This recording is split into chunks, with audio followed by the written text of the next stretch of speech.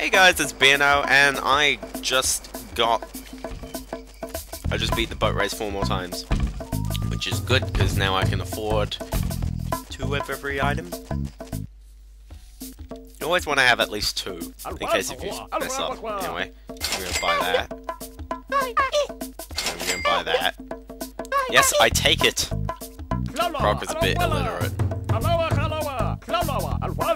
you commenters, make sure properly grammaticize your sentences. Because seriously, you look a lot smarter if you type smart. So is it 40, 60, 80? So that's 180, and then Clockwork Gobbo's 50, so that's 230. Yeah, 230 for every item. And that's it. By the way, this thing, if you're wondering, this is the crystal ball. I can use it to send you to faraway places. Where would Croc want to go? Croc never been anywhere. Oh, E! Oh, E! Oh, E! La la, qua la la. The other problem is that you gotta leave the shop by sitting through its dialogue. But anyway, we're pretty much done there, so we're ready to start the next stage. Can I save, or is it just, yeah, it just auto-saves, I guess. Help, help! What's wrong? Gobbo's go walk in jungle, Dantini come, kidnap friend and lock him up in cage. Gobbo scared, friend need help, Croc will help him. So, yeah, we gotta help friend. Disc. Work disc. There you go. So anyway, if you don't really know the layout of the stages, then you'd probably be playing this one first. I was just playing those other 2 first because they were probably my favorites of the whole place. But this is a good stage, I like it a lot. Help! Dantini's lock cage and hide key in cave. Lock in cage? Key in cave. And the cave's up there. How do you get up there? Well, that's actually the exit. Oh, by the way, the enemies respawn. I thought I'd like to load that again. This is probably the easiest of the stages. It's also probably one of the best to introduce to the game. So yeah, this fancy box, you can push it, and then you can jump up here, and then you can get that. And then you can go over here and hit this gong. You don't hear that tune in this game, no. You just kind of finish the stage, that's about it. Anyway, if you go in here, you can go freak out because you got these enemies. The other weird thing is that if I jump, you can see that they're not attached to anything. They're also even just regular enemies. There's no the vine is just part of the enemy. I also like how they're just like plonk, plonk, plonk, plonk, plonk. And also remember to jump properly.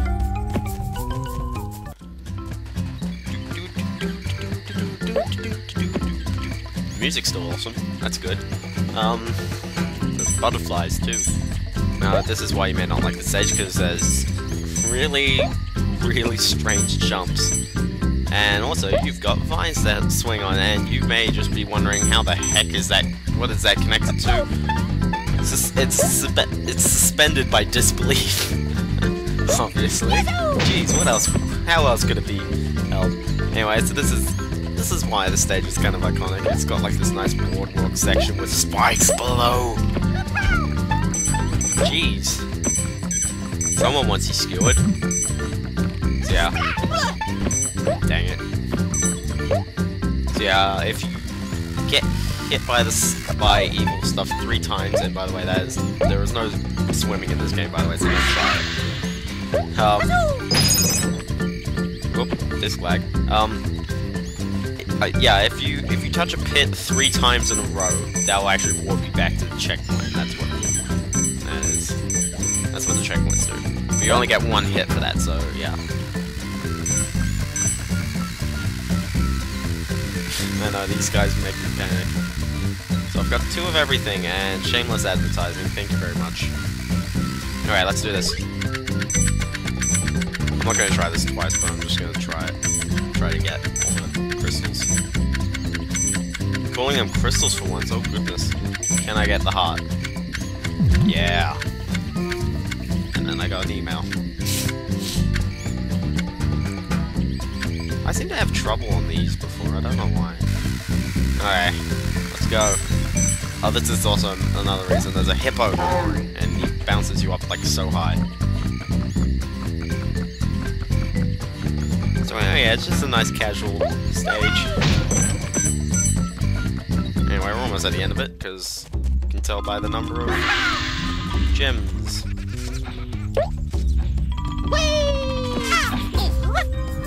That wasn't a great jump. Like those guys. No matter if I'm gonna get hit by them, I'm just gonna take as many hits as I want. So, got the key. Did that. Go over to this. That. Oh yeah, I'm a fool. Anyway, the golden gobbo should be somewhere. Oh, he's right up there. This is, yeah. See, that's why the first one wasn't a great example, because it was rather easy. This one's kind of tricky. One, because of that jump, and also, yeah, if you hit the lava, you're pretty much out. So yeah, just try and get that right. Other than that, though, if you get it, then it's all good. You can just finish the stage. And then...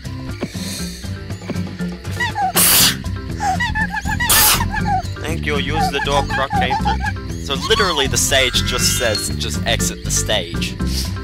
No fancy exit, you just exit the stage. I mean, I know it's right here, and I know there's even a sign pointing there, but...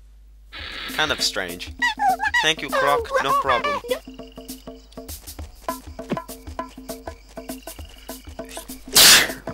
Now here's my problem. In that previous, in that stage last part, you know, you didn't get any. I used one of these, right? Sure. I didn't really get that much from all of these. Clockwork Gobbo, you get. Yeah, you don't really get that much from them. So you'll pretty much be losing money for the most part if you try it. Except you're gonna need them anyway, so...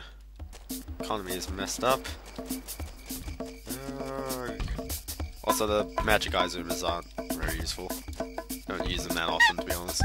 Oh, Gobbo in trouble. Gobbo in big trouble. Why Gobbo in trouble? Gobbo told to protect treasure. Gobbo fall asleep. Then teenies come and take treasure. Hide 5 boxes in scary light. Gobbo in big trouble now. Croc, Gobbo, treasure. Gobbo not be in trouble.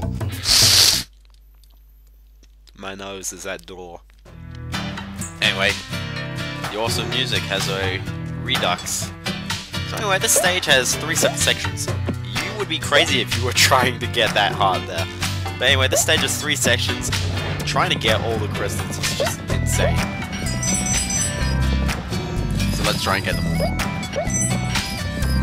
Because 1, you're gonna have to try and jump on these. 2, you're gonna have to lean to sides. So for the most part, I'm gonna be jumping off and back on, trying to get these. And also because they put colored crystals in the way as well, so you may as well go back for them.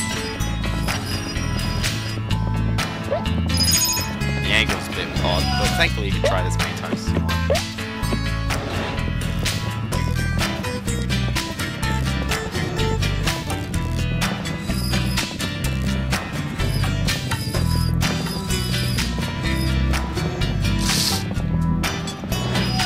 This is why I know this tune.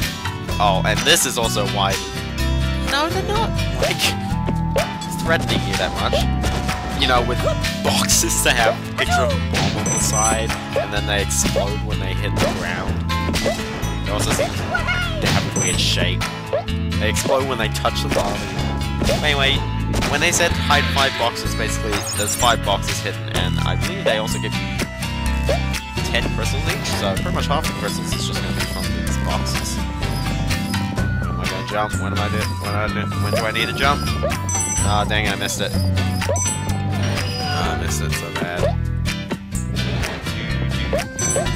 Oh, couldn't get that one. Got that one.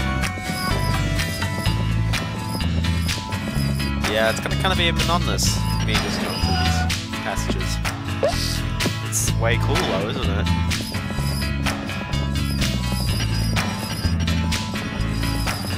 Yeah. Oh, you gotta be kidding me, Dad. I really missed that, seriously. Oh, dude. Okay, come on, you can get it. You can't get it on the way up, that's even the biggest problem. Chocolate time. Oh.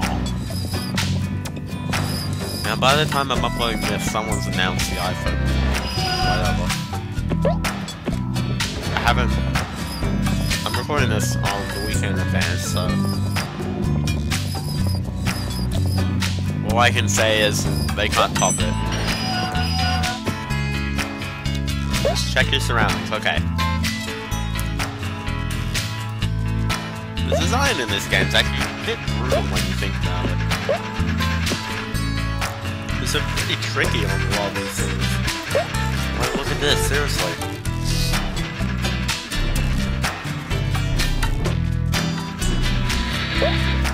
Yeah, it's 10. Okay. Nope, nothing on that side. Hope you remember which way is the right way.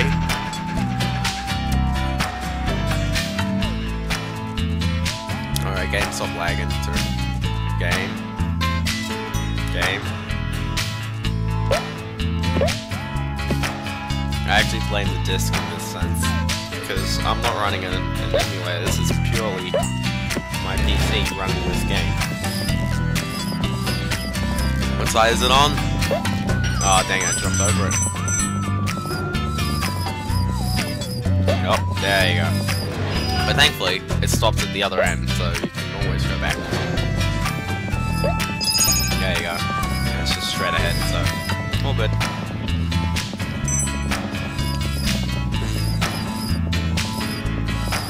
Now the other confusing thing is that, you know how in the last stage when they said, you know, you can just exit the stage and that'll be it.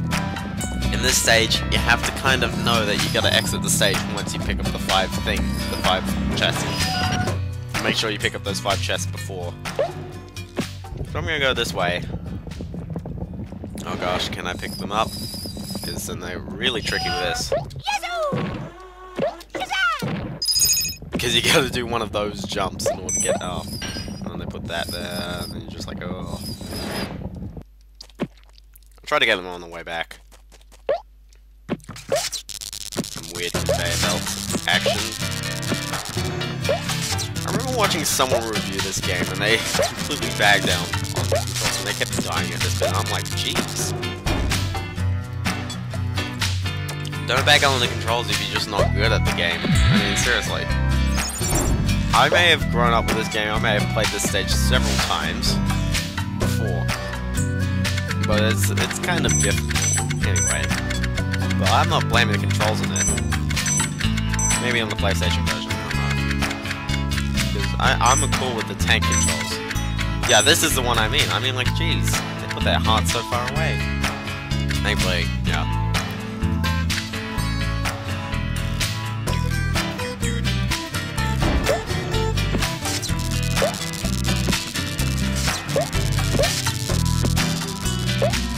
Go down here, is there anything for you down here, or is there's a heart? If you need a heart.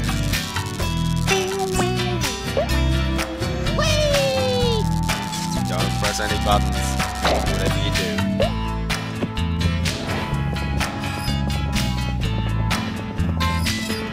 Oh, dang it, I missed one.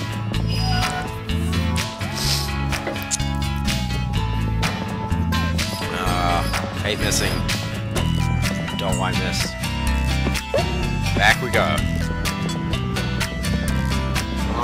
Chocolate. So anyway, this is probably one of the longest stages, just because if you're trying to get 100% of the crystals. There you go. 69, oh yeah. Okay, why is 69 the subject of it? There's tons of other positions based on numbers. What is it? I don't understand why only this one. Anyway. Alright, let's see if we can get... Hang on, jump to one. And then you're like, these guys are in there too. I'm gonna play Dragon Force on the rails. I'm seriously merging this cart with the... It's not even a cart, it's like a piece of wood attached with wheels. Yeah, but these ones do have swings. Ropes. Unfortunately, I'm not good at this. But I believe there is a... Anyway, for the heart pots, you know how I said there was one last? Oh. Jump in the air, Red. You know how I said there were more heart containers, so to speak? I believe they're in other worlds. There's 4 worlds in this game, or something. I don't know. Anyway, we got the 4th one. Aw, oh, dang it, Steve. They always put them in the weird positions there. Oh, gosh. Oh, gosh, oh my goodness. Especially because... Yeah, there'd probably be the other 3. There's 2 more. Gotta jump for... Oh, gosh. Gotta jump for that one, and then, yeah. These are the last crystals of the stage anyway. I also don't think there's ever crystals in the Gobbo section. Alright, come on, we can do this. We can do this. Ah! Come on, man! I'm doing so well! Almost. So we can listen to the music more.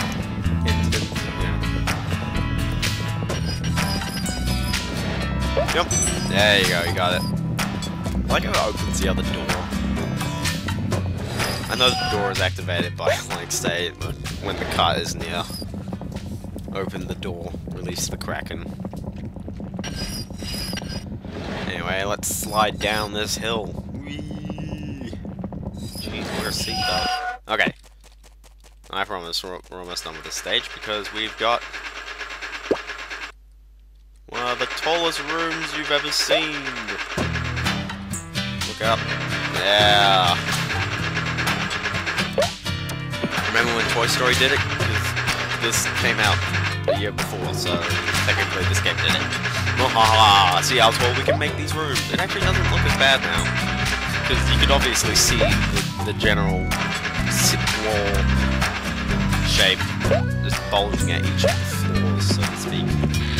And there's that last one, which means 100. You can take a balloon down. Balloon down, that's kind of funny.